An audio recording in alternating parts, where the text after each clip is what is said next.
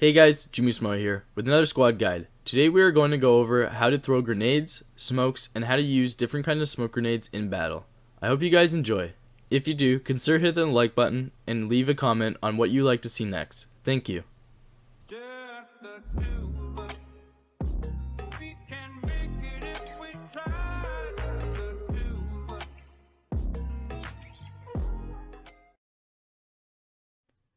Okay, so let's first go over the fragmentation grenades. They all work the exact same on all factions. So the way you want to do overhand is by throwing with the tip of your thumb, and that will get it to where it needs to go. You generally don't want to use underhand, but if you have to, you want to use it under 10 meters. So if you're throwing it inside of a building, you want to throw it with that tip of your pinky.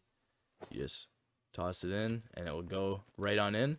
So yeah, anything under 10 meters you want to throw at the tip of your pinky. Let's come back. That's generally why you don't want to throw with under 10 meters. So yeah, tip of your thumb, tip of your pinky, that's all you gotta remember, and you'll hit your target every time. So yeah.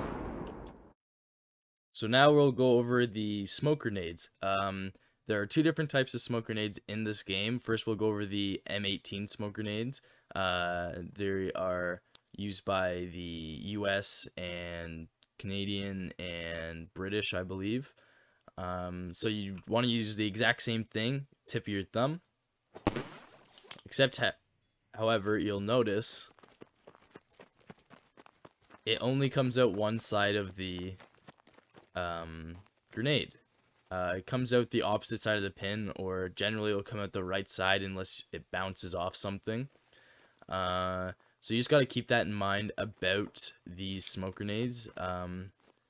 However, you can use them and you can block quite a bit of a way as long as you just keep that in mind.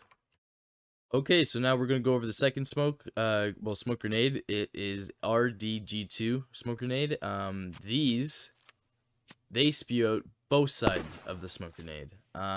Again, unless it bounces off something, they are going to go out left and right. These can be used in all sorts of, you don't really have to think about the placement, you just generally want to throw it right in the middle of where you want it to go. So yeah, let's go over a couple of battle tips for the smoke grenades. So with the RDG2 smoke grenades, you generally want to throw it in the middle of wherever you're going. If it's a passageway that you want to cross, underhand it, and it will cover that entire passageway. However, you generally want to throw it at the enemy. You never want to smoke yourself.